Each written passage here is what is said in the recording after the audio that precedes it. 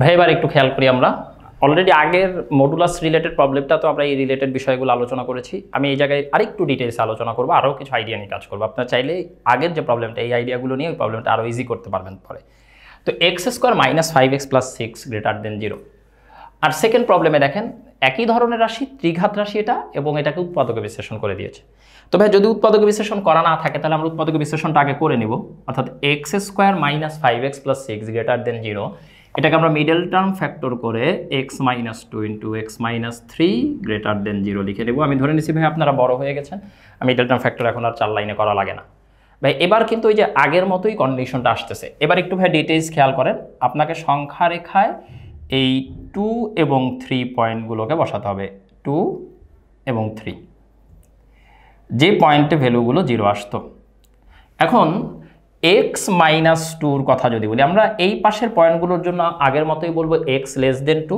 X less than 2 মানে x minus 2 less than 0। আর ভাইয়া এবার একটু খেয়াল করেন এক্স মাইনাস 3 এর কথা যদি বলি, এক্স মাইনাস 2 আর এক্স মাইনাস 3 এর মধ্যে বড়কে, বড় হচ্ছে এক্স মাইনাস 2। বড়টাই 0 থেকে ছোট হলে ছোটটা অবশ্যই 0 থেকে ভাইয়া ছোট। তাই এই পাশে x minus 2 greater than 0, less than 0, x minus 3 less than 0। ভাই এবার 2 থেকে 3 এর মাঝখানে এক্স লেস দেন 2, আবার এক্স গ্রেটার দেন 2 এবং এক্স লেস দেন 3। 2 থেকে বড় কিন্তু 3 থেকে ছোট। তাহলে ভাই যদি এক্স লেস দেন 2 হয়, তার মানে গ্রেটার দেন 2 হয়, এক্স মাইনাস 2 গ্রেটার দেন 0 হবে। আর পরেরটা কি বলবে, এক্স মাইনাস 3 লেস দেন 0 হবে। তাহলে ভাই দেখেন এক্স মাইনাস 2 গ্রেটার দেন 0 বসায় দিলাম, এক্স মাইনাস 3 লেস দেন 0। এবার ভাই এই পার্টটা যদি খেয়াল করি, এই পার্টটায় x greater than 3, x greater than 3 মানে কি এক্স মাইনাস 3 গ্রেটার দেন 0।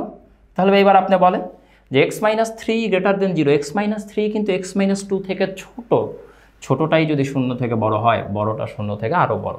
তাহলে ভাইয়া x minus 2 greater than 0, x minus 3 ও গ্রেটার দেন 0। এবার ভাইয়া দেখেন আমাদেরকে গুণ করতে বলছে এক্স মাইনাস 2 আর এক্স মাইনাস 3।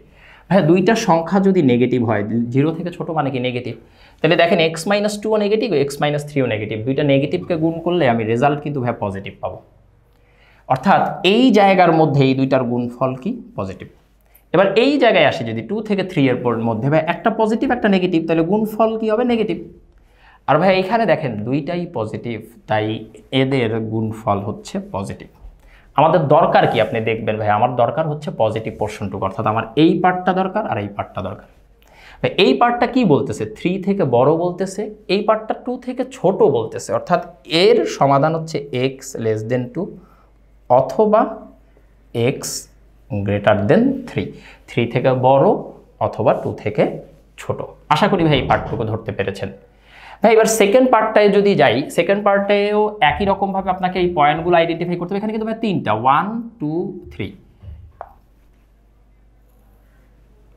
তাহলে আমরা 1 2 3 বসিয়ে দিলাম।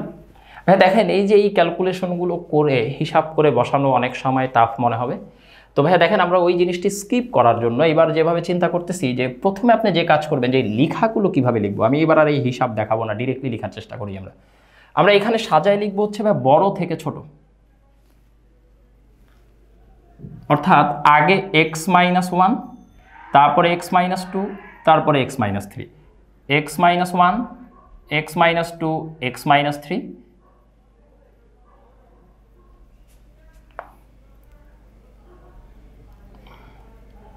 ভাই আগে এইভাবে সাজিয়ে লিখবেন।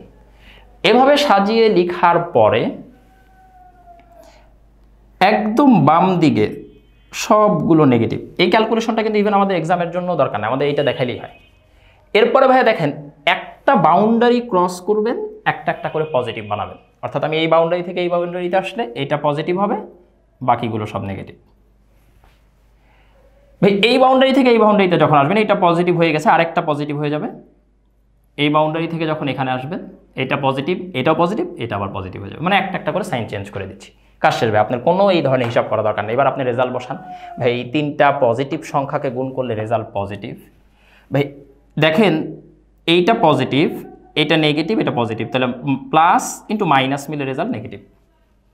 ভাই এখানে দেখেন দুইটা নেগেটিভ গুণ হলে result positive, into positive, result positive আসতেছে। আবার ভাই এখানে 3টা নেগেটিভ গুণ হলে রেজাল্ট নেগেটিভ, তাহলে আমাদের এখানে সলিউশন কি, যেহেতু পজিটিভ পোর্শনের জন্য সলভ করতে বলছে তাই 1 থেকে 2 আর 3 থেকে বড়, তাহলে 1 থেকে x এর ভ্যালু 2 এর মধ্যে, আরেকটা হচ্ছে অথবা x গ্রেটার দেন 3, এটা হচ্ছে সলিউশন। ভাই এই প্রবলেমটা একটু আমরা খেয়াল করি, আসলে আমাদের এখানে কিন্তু গ্রেটার দেন 0 ছিল এবং একইভাবে এইটাও সলভ করেছি। যদি লেস দেন 0 না থাকতো তাহলে কি করতাম, তাহলে আমরা উল্টা পোর্শনগুলো নিতাম, নেগেটিভ পোর্শনগুলো নিয়ে কাজ করতাম।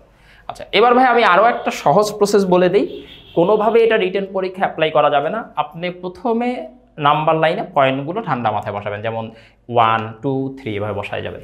এখানেও যেমন ভাই বসাবেন 2 3 বসায়। ভাই খালি একটা কথা মনে রাখবেন, চোখ বন্ধ করে সব থেকে ডান দিকে পজিটিভ, তারপরে নেগেটিভ, তারপরে পজিটিভ, তারপরে নেগেটিভ, আর কোনো কথা নেই ভাই। আপনি যদি হিসাব নাও করেন উত্তর কিন্তু আপনি লিখে দিতে পারবেন।